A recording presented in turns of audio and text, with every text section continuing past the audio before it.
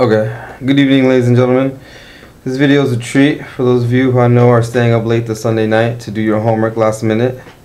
And honestly, if you watch the other videos, then you'll find this video at the end as a little treat as I help you through the homework. This is actually due tomorrow.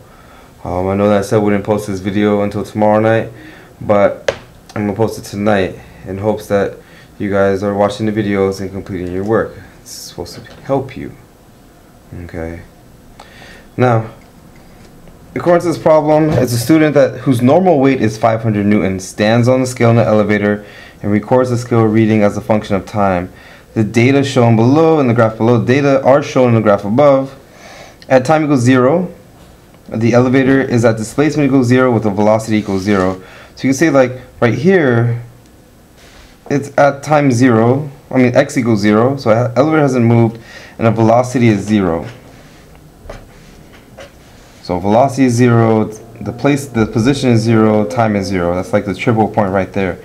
So first 5 seconds, since his weight is not changing, you can assume that, well, the elevator is not moving until the 5th second when we see some fluctuations in the scale reading. So this guy's like standing on a scale in the elevator. And this is really cool. If you do have a scale and an elevator, you can actually do this and see this happening at home. It's actually maybe something we can do during the week. So draw and label all forces at the student at t equals 8 seconds.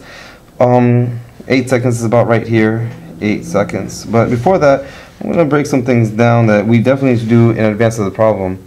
They gave us a lot of information even before the start of it. So you're looking at this and you're like, but I don't have the mass of the kid. And everything deals with acceleration. And I know from what we're currently learning, everyone's panicking like, but I need acceleration to calculate forces and calculate mass. And so here, because we're using this equation, my F net equals my mass times my acceleration. In this case, it's going to be up and down in the y-axis.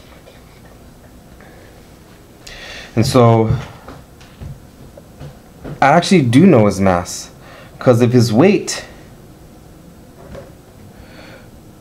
equals 500 newtons,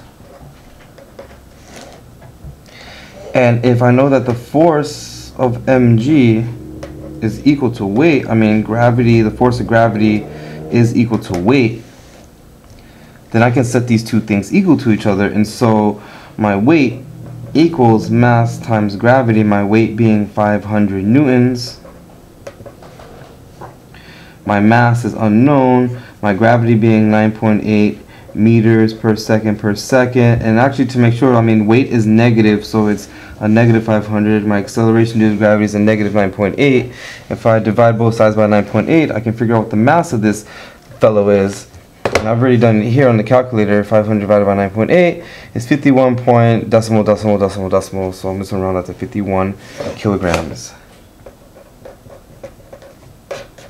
And that's going to come in handy a lot, maybe. But that's just in case you're confused at that point. And so at 8 seconds, we can see that the scale reads 700. Now, how scales work is scales actually are showing you the normal force. They're showing you the force, like, of how the scale's exerting on you as reactive to the weight you're placing on it. I know it's kind of weird, because, for example, the force of gravity is negative 500, so if the scale is absolutely still, it's going to show you the normal force that the scale is actually exerting back, according to Newton's third law, back up, my fingers back up towards you, which would be positive 500. But at 8 seconds, we got to wonder, that's not entirely true.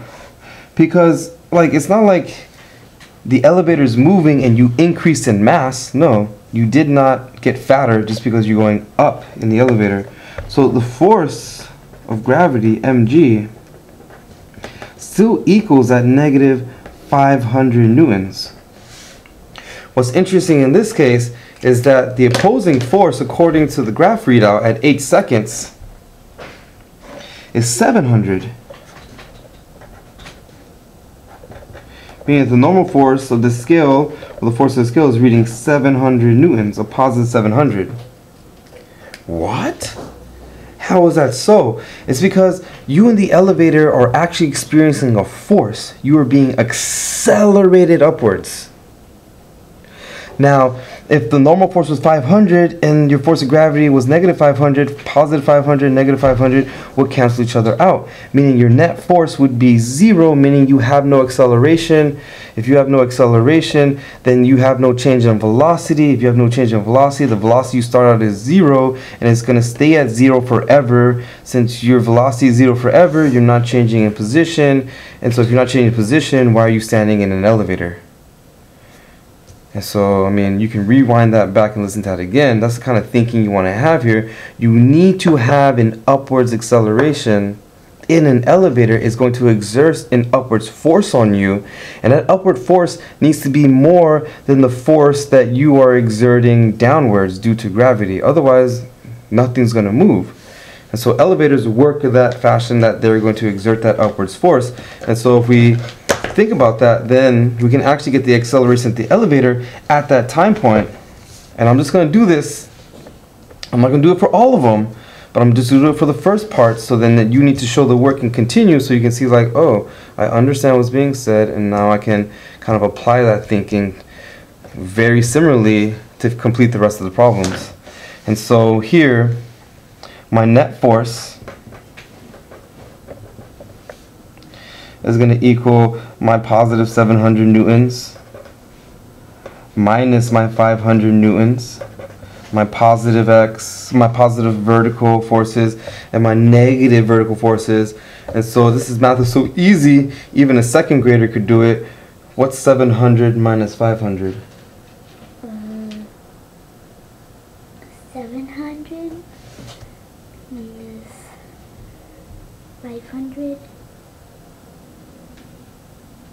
equals 200. There you go, people. So that leftover net force upwards is a positive 200 newtons. Well, looks like that mass I found out earlier is going to come into play. Why?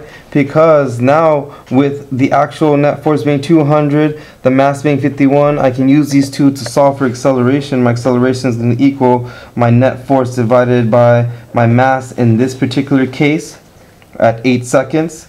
200 divided by 51 kg is going to equal 200 divided by 51. That's going to be me about 3 point, oh sorry, I'm going to show you the calculator. Ooh, sorry. 200 divided by 51, it's going to be me 3.9 3.9 meters per second Okay, we feel good about that. Okay, so I'm gonna place that here because that was the 5 to 10 seconds, if I'm not mistaken. So this was, what was that? 3.9 meters per second And of course, in the first 5 seconds, if it's absolutely at rest and the elevator is not moving, and this is just the scale showing your own weight, positive 500, negative 500, then at this case, oh, that hurt. This case, I mean, I have 500, negative 500. This case, I have 700, negative 500. In every case, you're going to have negative 500 because that's the mass, that's the weight of this dude on this scale. But you can see in different cases, the scale is going to read different things. There's actually 300 here. And so you can really get a sense of where the elevator is moving. The elevator is moving up or down, depending on whether is the elevator pushing up on you, trying to increase, or is it even pulling away from you, and like even making you feel weightless, pulling away, like you're getting lighter almost.